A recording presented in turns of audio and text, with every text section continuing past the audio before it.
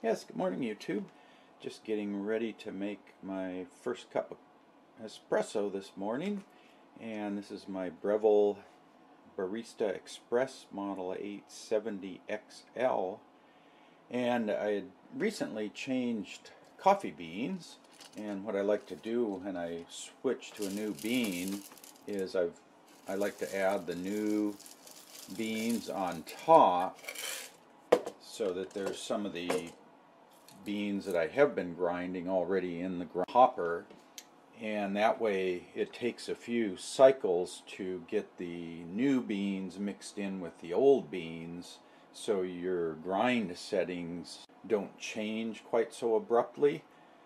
And what I noticed yesterday when I did my last cup, I noticed the pressure gauge was reading a little low.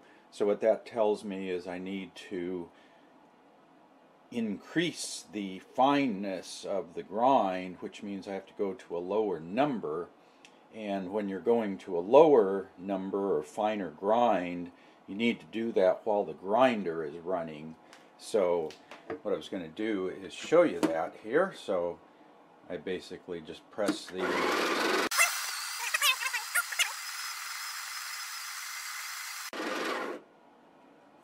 see here, swing down here, see what I got here. So I've changed the grind size from number 8 to number 7. I had been using 8 with the coffee before, and let's see. So it's kind of a two-step process, because if you change the grind size, you may end up changing the grind amount.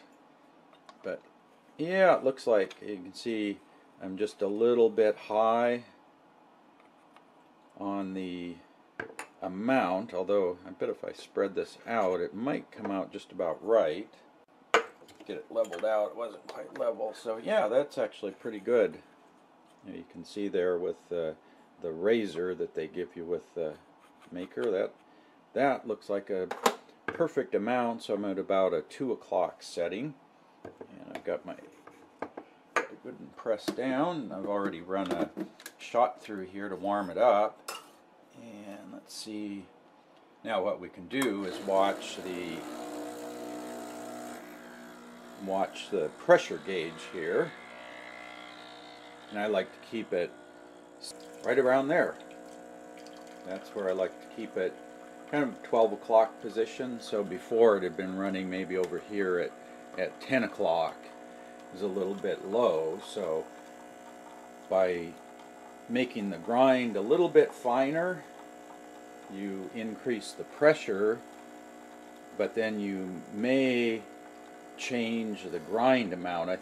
That's why you have to kind of check. You do the size, and then if the amount's a little too high or too low, you can adjust that for the next time.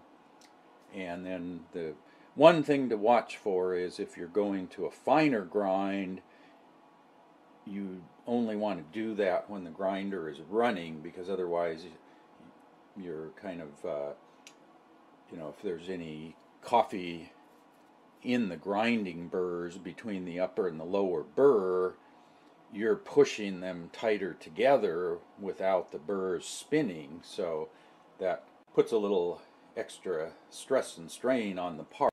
Yeah, I just thought I'd pass on my little grinding tips. So I like to mix the new, if I'm changing coffee, I like to mix the new coffee in with the old beans so that it takes a few cycles to make that transition.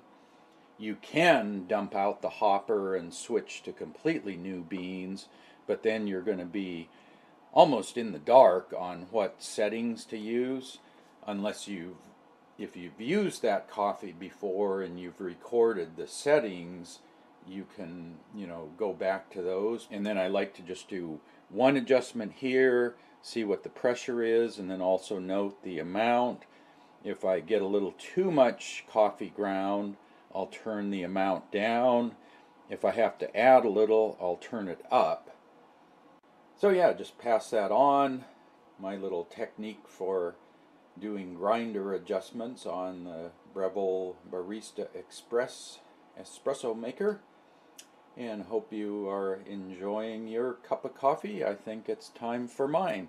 So we'll catch you later. You can subscribe to my channel for updates. Questions welcome in the comment section below. If you have any grinding tips, go ahead and put those down there.